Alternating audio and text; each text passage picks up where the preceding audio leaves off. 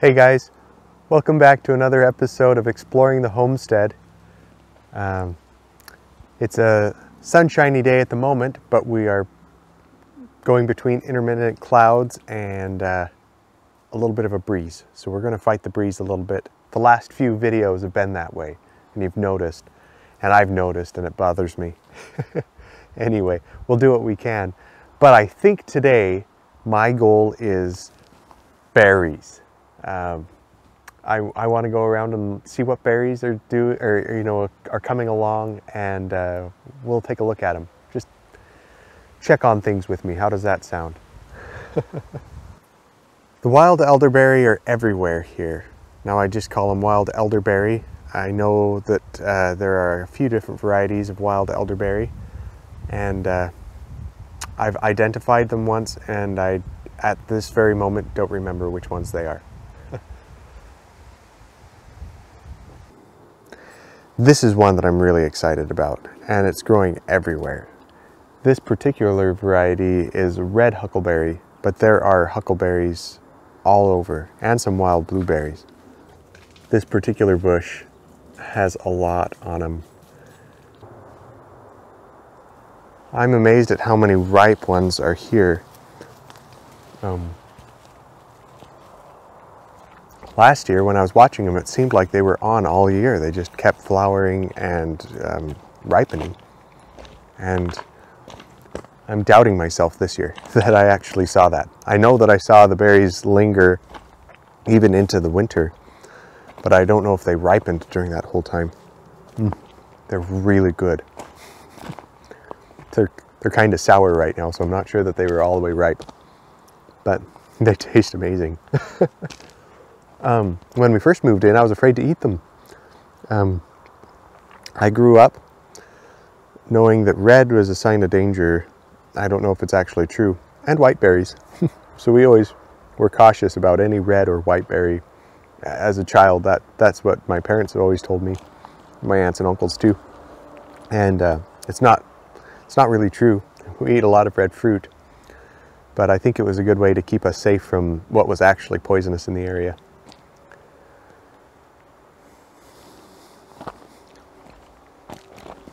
Of course, found out that those red huckleberries are in fact red huckleberry, and I'm glad that I figured it out. So yummy, so tasty. We'll have to, they're little small guys too, so it'll take a lot to make anything out of it. We'll kind of have to wander all over to pick enough. But, you know, judging by that bush, I better get on it. Those look really ripe and ready to go.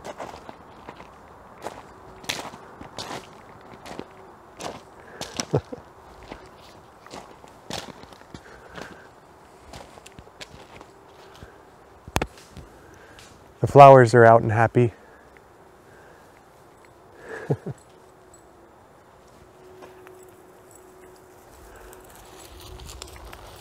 I feel like I live in a very beautiful place. It's just gorgeous here. And it's nice that it's pretty all year round.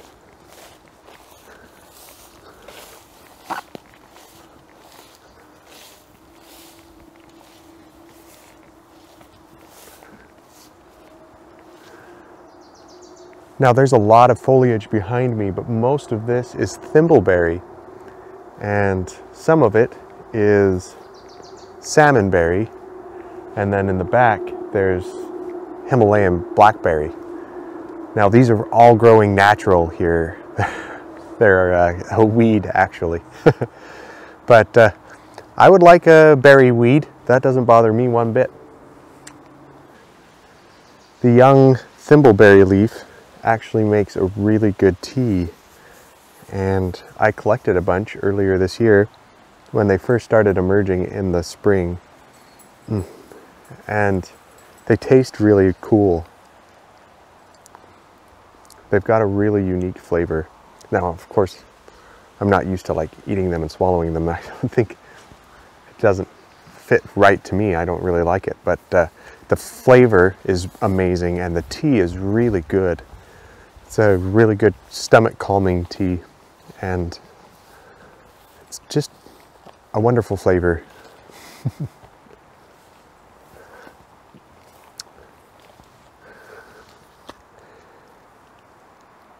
Here's a few ripe salmonberry. This one's just a little bit past ripe. You have to taste them carefully when they're a little past ripe. Things get moldy around here really fast. A lot of molds and mildews and slimes and stuff that grow. Perfect conditions for growing all of that.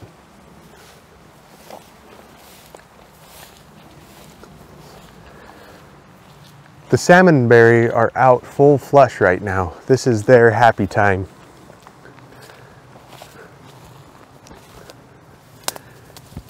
Here's another batch. They're all just getting a little bit past ripe. They look really pretty, but they're very bland when it comes to flavor. Every once in a while you get one that's just amazing. But if any of you have eaten a lot of berries, you'll know raspberries are really wow. They've got a lot of flavor, a lot of sweetness to them, a good amount of kick. Blackberries are working their way down the scale. These are below blackberries. So they taste good, especially after a long winter of no fresh fruit. They're the first berries that are really plump and juicy around here. And they're yummy, yummy.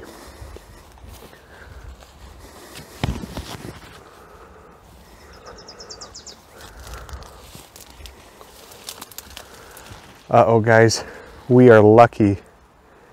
This is the first thimbleberry that is ripe.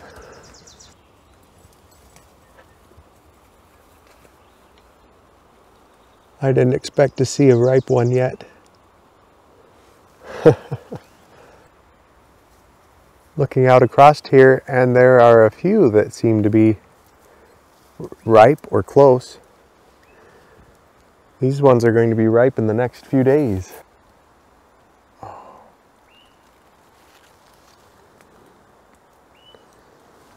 You always have to check thimbleberries closely because the bugs find them really fast.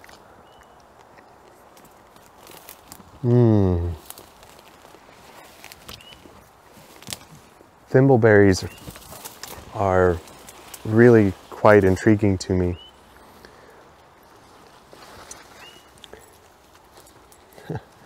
I'm finding other ripe ones. They have an amazing flavor.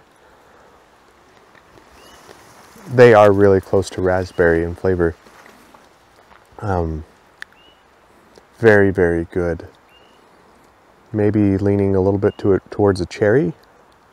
I don't think that's accurate. They have a lot of seeds. The seeds are kind of shaped like a strawberry seed. Checking for bugs again. And they crunch a lot, so it's kind of a seedy experience. But the flavor is so good. See if I can pick this and hold the camera at the same time. Oops. Yeah, that was a perfect example there. They're not very plump, and there's not necessarily a lot of flesh. But the flesh that is there is just very rich in flavor. And you can see the seeds. Definitely a seedy berry. Man, I was surprised to find one, and there are a lot. There are a lot. Jackpot. I was reading in a book that the native of this area, the native people, indigenous people of this area, used to pick these and dry them and then carry them in their pouch. It was some of the first really good vitamin C and other vitamins that would come this time of year. I really enjoy walking down this hill. You can see that I'm just buried in these native berries. The thimbleberry are actually really hard to pick and preserve. That's why they're usually a trailside snack. It would be really difficult to get them in any high quality or quantity processed in really any way. So they just get to be eaten and enjoyed and loved. I really love those. They're really, really good. I need to show you these salmon berries as well. Salmon berries can be that orange color, but they can also be a very deep red. They're really beautiful, and they're deceptive because they look like they should be extremely flavorful, like a raspberry, and they're relatively bland. They're not extremely sour, they're not extremely sweet, they're just mildly bland. So they're really good though, in their own sense. Just like I said, they were a happy thing to see at the beginning of the season.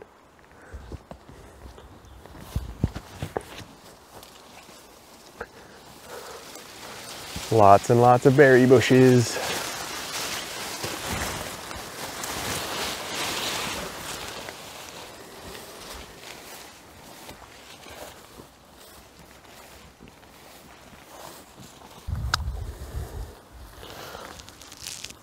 I found something else that I wasn't expecting to find. And just picking it tells me that it's not quite ripe. Oh, but it is just a little on the sour side. These are more exciting than the thimbleberry. There are many different varieties of blackberries, but these are the small natives, and they are the sweetest blackberry that grow on our property that I've found yet. They just grow a little tiny. These ones aren't the happiest because they're off of a little plant, but they just have such rich flavor. They're so good. That one was a good one. Oh, it's been a long time since I've had these. I'm gonna have to bring Audrey and the kids up here and have some. There aren't a lot yet, and they come in a really short season. I wonder if I can get a better picture of a plant. That plant I was picking off of was small. It's probably feeling a little stressed because we've had a lot less rain all of a sudden and a few hot days. So it probably put a lot of energy into making those fruit. But I need to bring the kids up here and Audrey up here and share some of those yummy, yummy fruit. All right, I found some of the plants. So behind me here are a mix of those native blackberries and other things. And these plants are in the shade a little bit, so they've had a lot more vigor.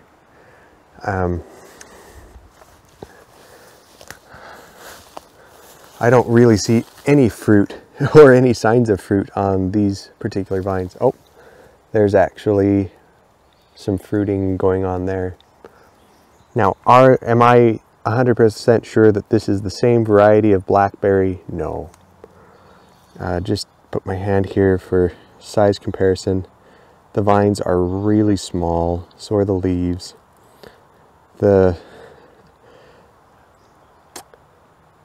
Oh man, the thorns are still quite sharp and they still get you, but nothing like the Himalayan blackberry. But what I do know, even though I'm not absolutely sure that the variety I just ate is the exact same as this other small variety, they are both small varieties and they both taste fantastic.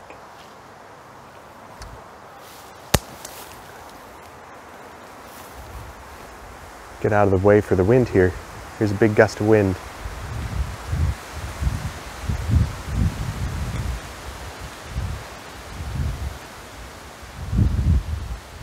Hopefully it doesn't sound too bad over the microphone.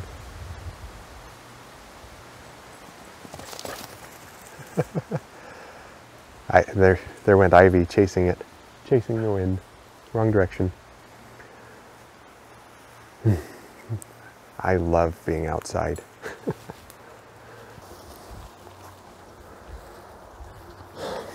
So all these different berries that I'm finding, blackberry, huckleberry, salmonberry, thimbleberry, and many that I'm yet to find, you know, those are the reasons why I'm having a really difficult time, or part of the reason why I'm having a difficult time just renting a big bulldozer and clearing a big swath of land. I really want to get to know everything for a few cycles, you know, before I just doze everything down.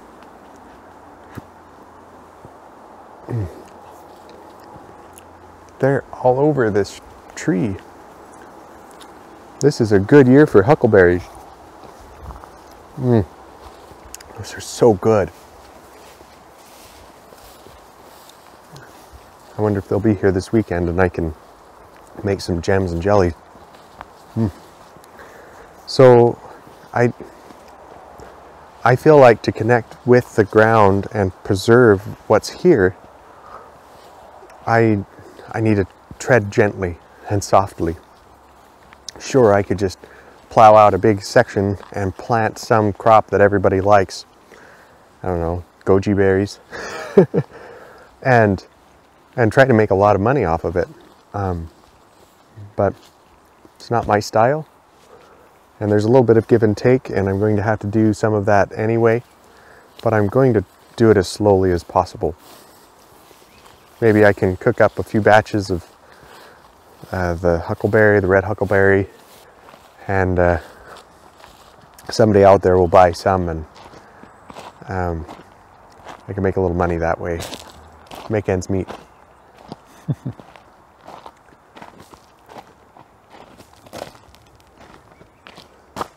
Ooh, here's a good spot. Here's a good spot right over here.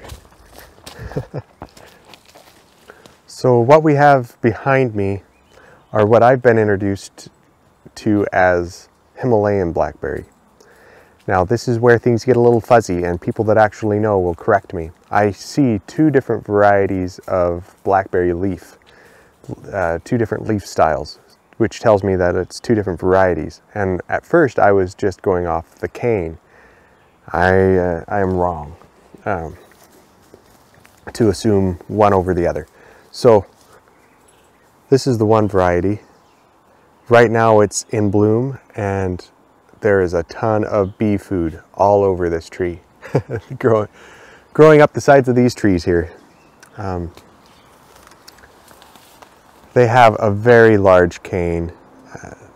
This camera's not doing it justice, and plus this cane isn't very thick at this point. And then the thorns are just gigantic. The leaves can grow quite large. Now this is the other variety. The cane, as you can see, is similar, though it seems to turn a little more red, but it can grow a tremendous amount every day, just like the other one. And the pattern on the leaf is very different. So which one's which? I'm still learning.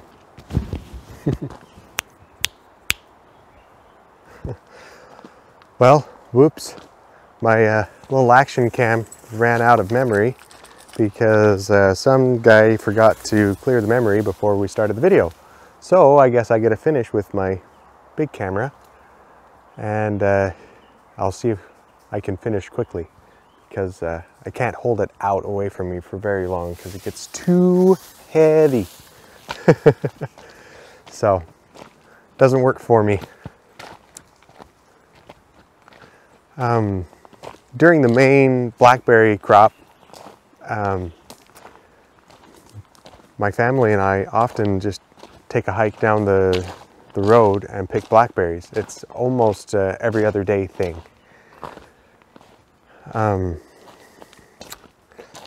It's really kind of a fun thing too. Blackberries are really common in this area. They're a weed.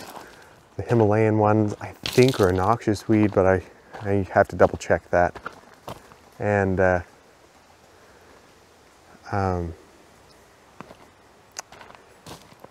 it's actually really fun to use it.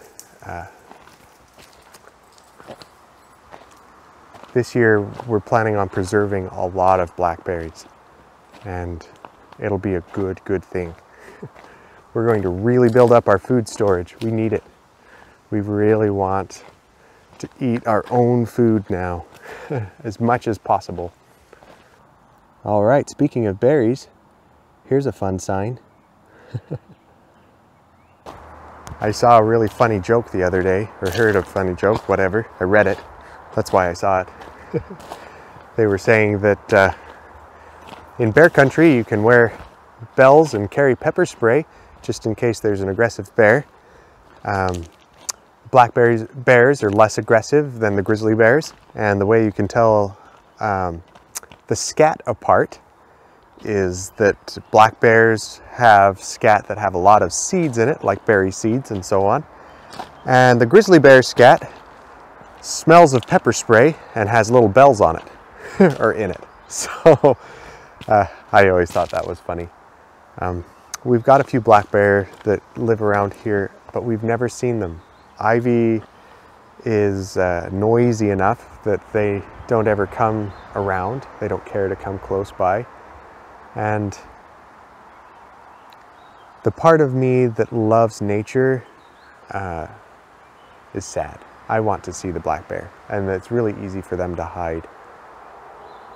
The part of me who's a dad with little children, I'm glad that I have Ivy around.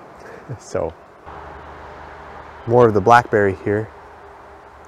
A lot of yummy food for the bees coming anytime.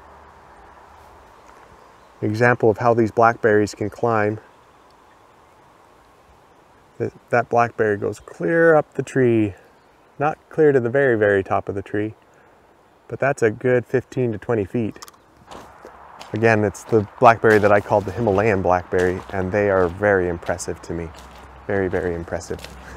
I just got the text from Audrey calling me home for dinner. So, time to go eat some lunch with the kids and Audrey and